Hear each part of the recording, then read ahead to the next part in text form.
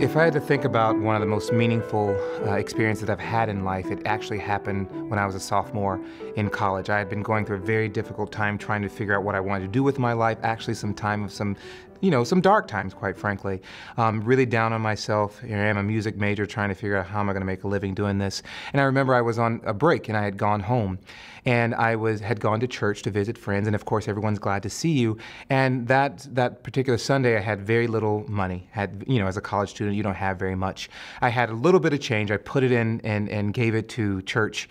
And afterwards, a little lady, Miss Mary, older lady in the church, came over to me and to greet me and welcome me back home. And she looked me in the eye and she shook my hand and she said, we have great things in store for you. We're so looking forward to seeing you succeed. Don't let us down. We're counting on you. And she shook my hand and sort of walked away, gave me a kiss.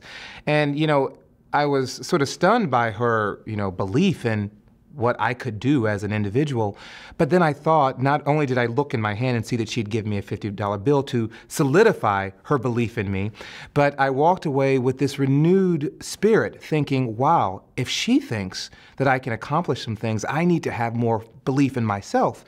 And from that day forward, I viewed my responsibility very differently. My responsibility not only to my community, but my responsibility to contribute to the world and to this great place that we live. I saw it as a huge opportunity, and I began to seize that, and it began to shape the way I thought about what I wanted to do with my life. And I went back to school feeling much more sure of what I was supposed to do in the world. And I tell you, that experience alone, not only did I get money out of the situation, but I certainly felt that she gave me a little bit of a boost for myself. She created a foundation and assured me that I was heading in the right direction and on the right path. And so it's, to this moment, that story still moves me in a very powerful way.